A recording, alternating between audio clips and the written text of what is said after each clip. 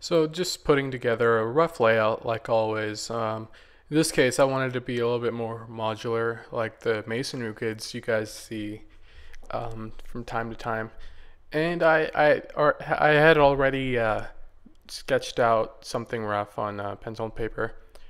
Now I'm just looking for fonts.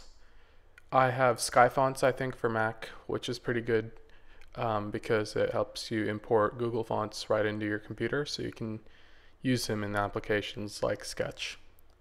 So yeah, just getting my typography together, and Netflixing it up. Coolers. I usually just end up at flatuicolors.com. I was trying Cooler for a little bit, and I seem to have found it. And a lot of the times I'll whip out that calculator to figure out the distances and lengths and all that. Now I'm just putting together the main opt-in or call to action. This is what I want all the visitors to be doing. That's flaticon.com. I get most of my icons there. Pretty cool. And try to make something skeuomorphic, but I ended up going to the typical flat design setup, and that's a drop down right there. And you'll notice I'm making these and then I'm creating classes or styles from them.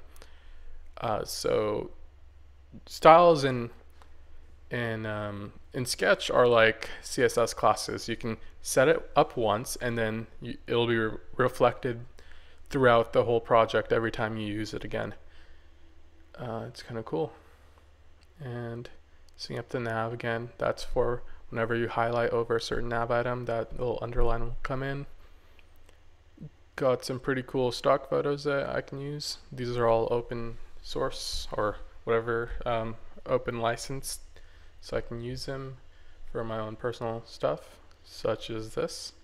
And I've actually linked to all of the resources I used in this description for this video, so you can check out the description. Just figuring out and kind of fussing around with the paddings and making everything nice and uniform. And just adding some more headings and subheadings and descriptions and stuff. I want it to be very visually pleasing. And I think I wrote down Bali or something. That's a testimonial in the gray area right there. Trying to look for some headshots so I can put in some guy's face. Whipped out Photoshop, made that, boom. Photoshop is cool for some things. Like, I love it for retouching. I think it's irreplaceable for photography retouching, but for web design mockups, I don't think there's anything better than Sketch. They should start an affiliate program so I can start getting paid to tell people how much I love Sketch, because I do. There's another blog entry thing I wanted to do, and then those ancient temples. I'd love if someone could tell me where those are from. I just put down like Indonesia. I'm not even sure if they're from Indonesia, those ancient temples. And here is the most important part.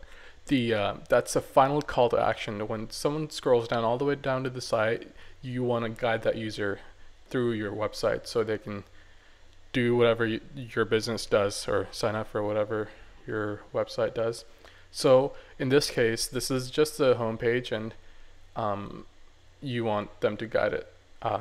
You want to guide them through your website. And yeah, now I'm working on the footer, or I was for the last few seconds that I was talking about the call to action. And yeah, I'm just setting up the hierarchy and making everything look nice and uniform.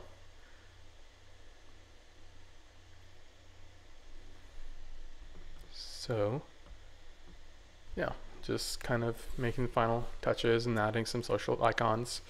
So I want, since it's a travel site, I want people to share their travels or really spread the word about the site on the social media.